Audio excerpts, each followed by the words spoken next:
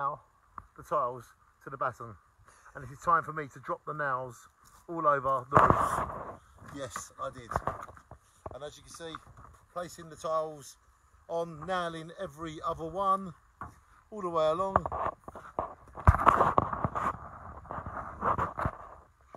And that is how to repair an original Jaywick seafront bungalow.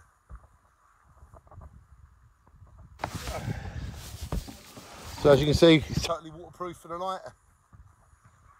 Let's go right over there. Beautiful. Do you want to go back? You can go back. Oh, no, you're right. Yeah. Yeah, I just think you've got to have the hangover for a reason, haven't you? Yes. Because wherever the tiles come to, that's where you cut them to. Yes. You don't know where they are till they're all on. Just gonna film your hand. Because if you measure it, it won't come out like you measure it. Exactly. Because it just don't.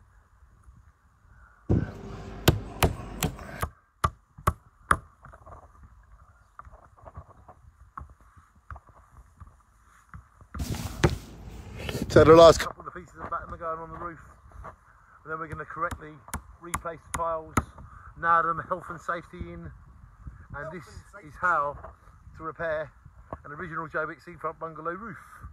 And in one day we have done half of it already, and even if it rains, this roof is protected, and this roof is better than what it was. This is how to restore, this is how to rebuild, this is how to repair an original Jaywick seafront bungalow, part 4,210,000.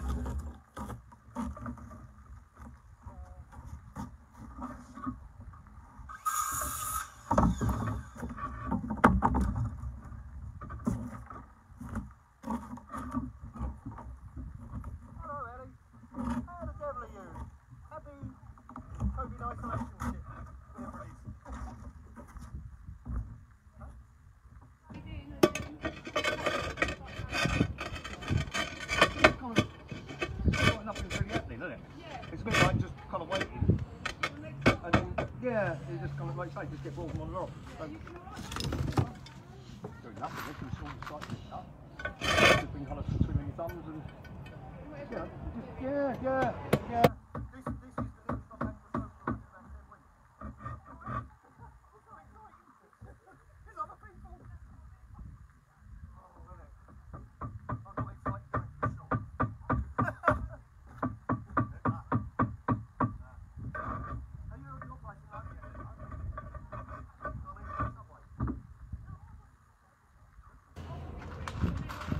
Well, of course you were. Sorry, I thought, yeah. Yeah. Right.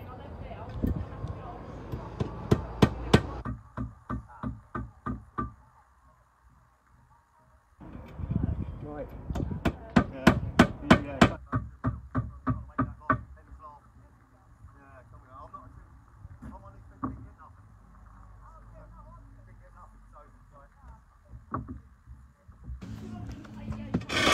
Yeah.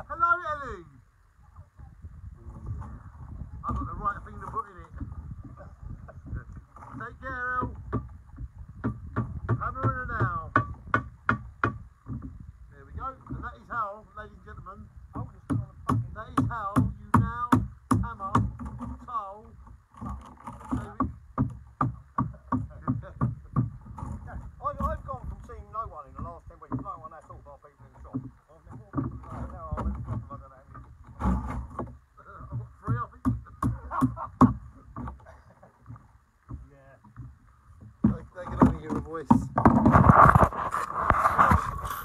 Oh, I've knocked him over again. I've knocked him over again. And that is how to repair an original Jaywick seafront bungalow roof in one day. One day. Take a look, one day.